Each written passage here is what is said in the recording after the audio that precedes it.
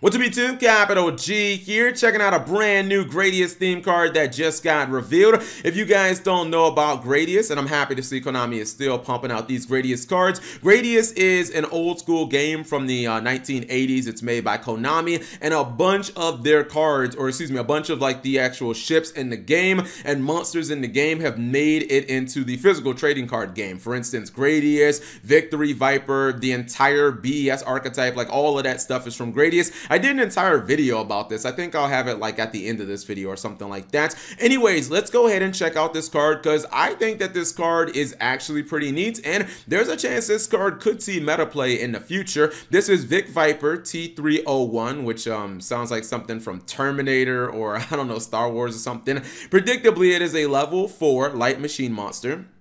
1200 attack, and it has 800 defense. The first effect is a hard once per turn, and it says when an attack is declared involving your face-up monster and an opponent's monster, while this card is in your hand or graveyard, you can special summon this card but banish it when it leaves the field. Second effect is other light machine monsters you control gain 1200 attack. Alright, I'm not gonna lie, I do wish that there was some type of clause where your opponent had to continue attacking the original monster.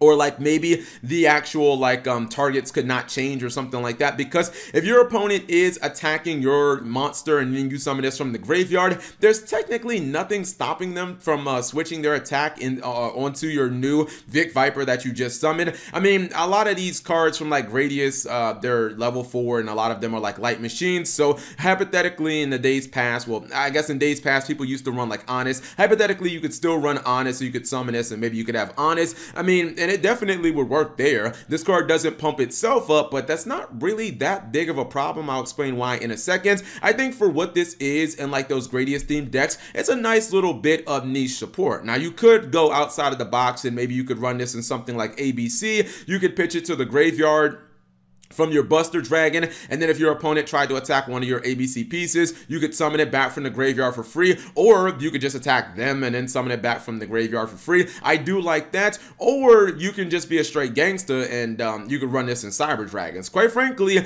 even though this card probably was not made with Cyber Dragons in mind, I feel like this is just a Cyber Dragon card, to be completely honest, because if you look at Cyber Dragons, and let me preface everything I'm saying by I am not a Cyber Dragon expert, this is all just Cap G theory off the top of his head. If you look at Cyber Dragons and the way that their deck is, how is this not like a perfect piece of support for them? Cyber Dragons run 1-for-1. That can get this card out of your hand. Cyber Dragons run Cyber Dragon Nashter, the new card. That's going to be a 3-of in the deck. And they also run Galaxy Soldier, which is also a 3-of in the deck. Both of those cards can have you discard this out of your hand. You can summon it back from the graveyard when you're going to attack your opponent. Then not only do you get a 1200 beater on the field for free, but all your monsters gain 1200 attack, and Cyber Dragons, that's basically the entire archetype. So I'm honestly looking at this card and I'm like, yeah, they honestly just should have put Cyber Dragon Vic Viper on this card, because this to me just feels like a Cyber Dragon card. You never really have to normal summon it. You have tons of outlets, and even if it gets banished, who cares? It just summons itself from the graveyard for free,